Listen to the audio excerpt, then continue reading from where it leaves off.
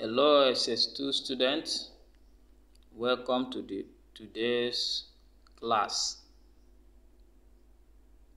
Remember, this is your third term scheme of work. Today we'll be looking at General JTU Aguiyi Ironsi, his military regime, which was January to July 1966. This man you are seeing is the picture of General JTU Aguiyi Ironsi. Now let's look at the factors responsible for the military coup of 15 July 1966.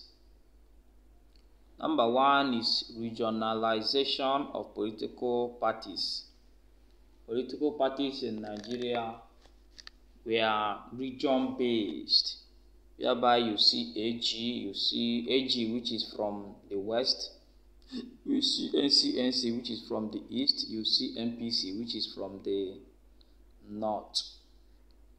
So those political parties does not portray the unity of Nigeria.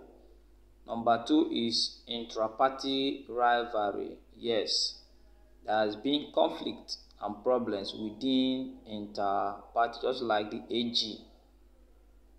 Abofemi Awolowo had problem with SL Akintola in the same party, and they had AG crisis, that is Western Region crisis, party crisis everywhere. So because of those crises, the military has to come into power. Then another one was, which is number three, is SS2 crisis of 1962 and 1963. SS2 was held and it was marred with crisis all over. So that helped in bringing military rule in Nigeria, in bringing the 15 January 1966 coup d'etat. Then the fourth one was the 1964 federal election, which was marred with crisis as well. And the fifth one was corrupt politicians. Yes, so many politicians in those days were so corrupt, and they were wasting money, and the military were there looking at them. So they had to come in to rescue the Nigerian economy. The number six was the 1965 Western Nigeria election crisis. We have discussed this one, the 1965 Western Nigeria election crisis, which was marred by so many crises. Okay, the seventh one was politicization of the army. The army now come into politics, and for you to get to one position or the other, you must play a kind of rugged politics for you to get there. So they cannot bear it anymore. So the last one was the influence of other coups. As I have discussed before, Togo had their coup, which was the first West African country that had their coup. Then Egypt was first African country to have coup. So from all that experience, so Nigerian military men now learn how to conduct coup.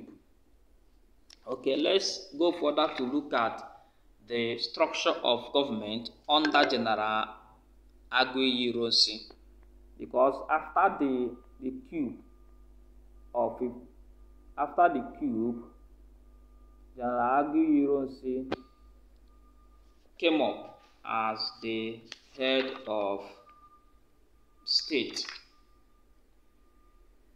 So let's look at the structure of government under General Aguiyi Ironsi.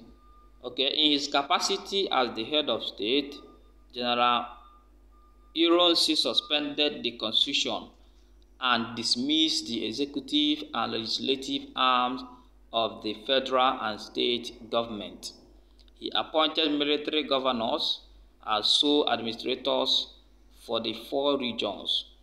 They were assisted by permanent secretaries He, with the governors, constituted the Supreme Military Council (SMC), which means the Supreme Military Council, with power to formulate policies for the whole country.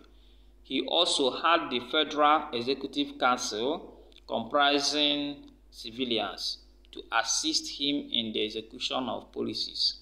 General Ironsi appointed a Constitution Review Commission under Chief Rotimi Williams and the Commission for the Review of the Unification of the Federal and the Regional Civil Service, headed by Francis Nwoke Eden. So this is how he formed his own government. Alright, so this is where we come to the end of 15th January 1960, which is Aguiyi Ironsi regime. Thank you very much. Now next class we will look at another military regime. Thank you. See you in our next class.